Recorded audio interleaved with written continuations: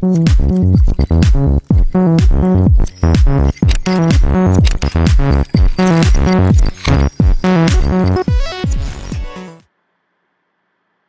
welcome back to Kiwi Tech, and today we're looking at a new ROM. This is called NEATRom, and it's by member ICS XD at XDA Forums. Now the firmware is based on XM9, but the camera firmware it uses is MG1. Now the reason he does this is because MG1 is better, in his opinion. It certainly is more responsive, it takes pictures quicker, but the post-processing does take a lot longer, so if you want to take multi-pictures, it's not ideal. As you can see, I'm taking pictures now. I just took 2, and it's probably the most you can take because it ends up doing a lot of post-processing. But opening up the application is certainly quicker. And opening up phone and messaging is really quick, so that's always a bonus. So what's different between this ROM? Well, so it is deodexed, which means it takes a little bit longer to boot up, just a few seconds. But because it is deodexed, we have a lot of customization, a lot of themes, a lot of mods we can do on ROM control.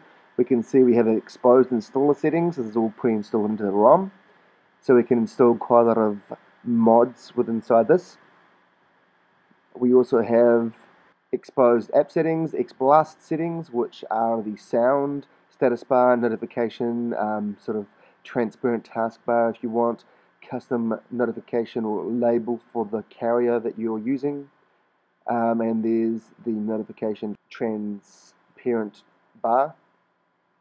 And all you need to do is reboot your device and that will be enabled.